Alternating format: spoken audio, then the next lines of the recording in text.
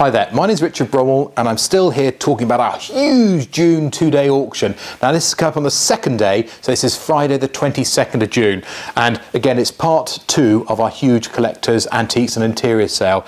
Now, we're going to start off in the back zone as we normally do with our walk and talks. Now this is a bit like London buses. Royal Winton, Marguerite Chintz teaware. So we've got some there. That actually was bought from the tip for 50p. And over here, we've got some more of it. And it's almost like it's been breeding. Both sets kind of £100 to £200. It's unusual to see. And these days, you know, tea wares can be a little bit tricky because we see hundreds of tea sets every single week, but that's still a pattern that is quite popular. Through here again, we've got some lovely Paul pottery. There's wonderful sort of geometric, very bolding designs here. Sadly, most of the pieces in this lot have chipped and cracked. They've certainly been well loved and enjoyed over the years. The result being sort of a lot like that again is another good £100. But up through here, now wherever we go today, we're going to see teddy bears. Up here we've got teddy bears and teddy bears. Coming along here we have some more teddy bears. Up through here, unusually, we have more teddy bears. This is here's Sailor Bear. Now, a lot of these are Stife. A lot of these are modern collector's bears. They're limited editions. They're all with their boxes and bits and pieces. We've even got Stife Teddy's watch. There we are with all the little watches there. I know George behind the camera, that's a personal favourite of his one there. And here we are, Goldilocks and the Three Bears limited edition set. I'm always very sceptical about limited edition sets because I think they couldn't sell that many of them. But if you don't like teddy bears and you like militaria, then down here we've got swords, we've got Japanese katana, we've got German, we've got court swords, we've got kukris, we've got guns, a lot of mantiques. You've got a sort of a French gladiator type sword up through there. But again, if swords aren't your things, we can go back. Yes, we can come back along to teddy bears. And this is Mr. Ticklefoot here. It gets worse, doesn't it? We've got Stife on here, and these ones here actually are Charlie bears, hugely sought after, and will probably make many hundreds of pounds each bear. But also the collector sales, we also have a lot of clocks. Now we have mantle clocks, we have bracket clocks, we have a Congreve rolling ball clock here. This is made by the owner. Again, wouldn't it be wonderful to have the skill to make something like that? The only thing I can make successfully actually is a cup of coffee, and even that's debatable on occasion. So for a Congreve clock like that, kind of £200 to £400. Down here, if you like your clocks big and flash, this has come from a local client here.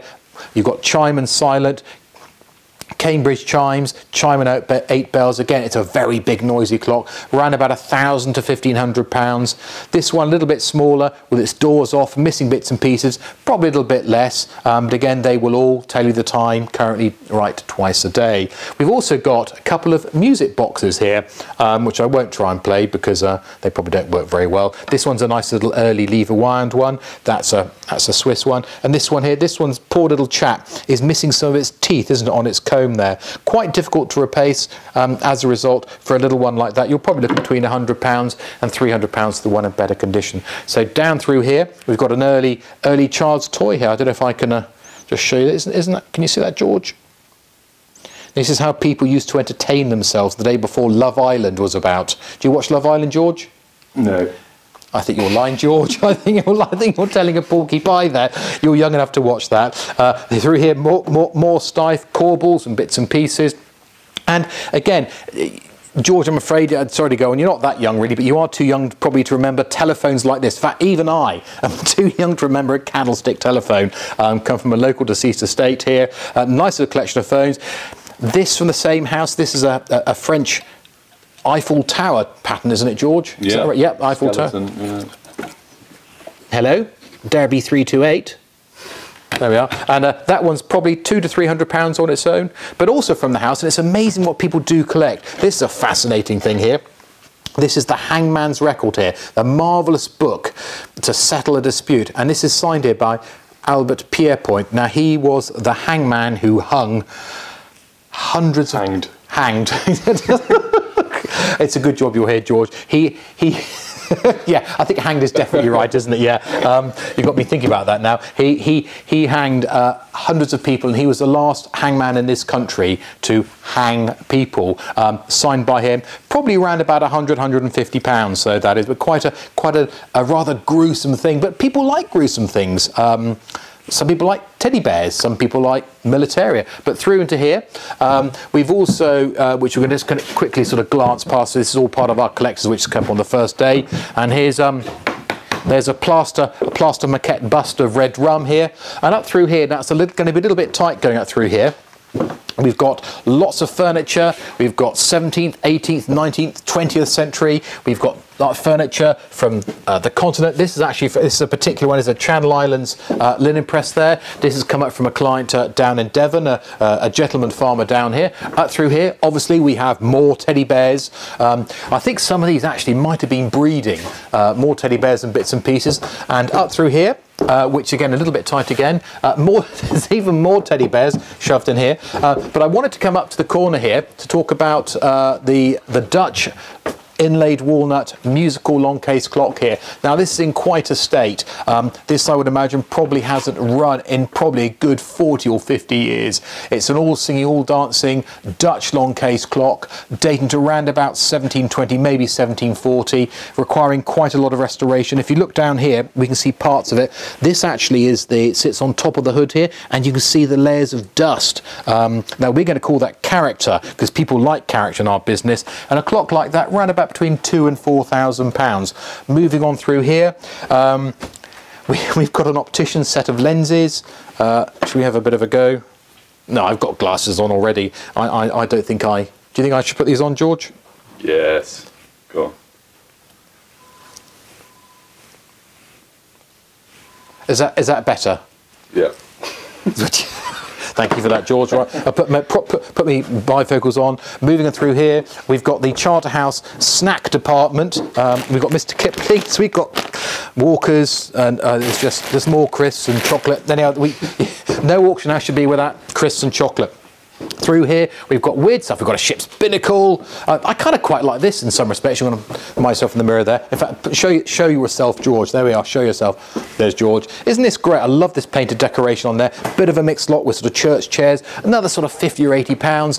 Coming on down through here, we've got Globe Vernick bookcases, we've got chest of drawers, we've got trunks and bits and pieces, and this I like, and we're so full in both sale rooms that we've had to stack it high this time. You've got this wonderful continental late 19th century carved wood fireplace, and obviously in front of the fireplace you would have a fire screen, and wonderful. I love the amount of work that has gone into making all this. Absolutely superb. They're being sold as two different lots. The fire surround is estimated between £400 and £600, and the fire guard here a little bit of a more modest £100 to £150. But it wouldn't surprise me if the fire guard actually goes on and sells very, very well, just like the surround. Down here we have a. Do you know what this is, George? Is that an abacus? It is an abacus, that's right. That's right. You know, you'd probably use your calculator these days, but through here, this is an interesting thing. This has a sweet little label on it as well. It's probably Welsh, a little sort of big, tall wing back little seat there. And over here, lots of stamps, bits and pieces. And as it's a collector's sale, we've got lots of stamps. So in here, this is one of my favourite lots of stamps here, and this is purchased from Warwick and Warwick here, a lovely penny black here. Now the penny black came out on the 1st of May 1840 and went through until I think it's towards the end of February in 1841. And because they printed them all on sheets, and all the sheets were numbered, and they know how many they printed 68,808,000 penny blacks in that short period of time. So if you've got one, yes, they're unusual, but they're not so incredibly rare. That's a very nice one. It's got broad margins on it, and purchased in Warwick and Warwick, nice history, nice provenance. So you can hopefully see the nice broad margins, because these were cut through with scissors, and often they were actually cut through into the stamp here. Nice red Maltese cross cancellation. Paid £180 for it in the late 70s, and the estimate on that is probably quite similar today. Also on coins, now we sell coins ancient to modern here. This is one of the year-proof coin sets, and this is the 2009, and what is the rare one is the Kew Gardens there, and that 150p is probably worth between £100 and £150 on its own. The rest of the coins probably £20 or £30, but that one, that's the rare one to go for. And also, as well as the coins, we have a lot of militaria. Now, what's the first thing you learn about guns, George? Never point a gun at anyone, even if you know it's not loaded. So I'm going to behave myself here. So all the staff over there, they can get shot. These are a pair of Belgian probably C issue flintlock pistols here. Nice to have a pair of them here. Probably around about sort of £400 to £600. The market for nice early weapons still quite strong here, but kind of general issue there. And still with a C theme here, and we've got the medals and ephemera. Here we are. What a fine looking fellow. Here we go. That's Commander. What he's got his name now. Commander Henry George Tidy, and we've got his medals here.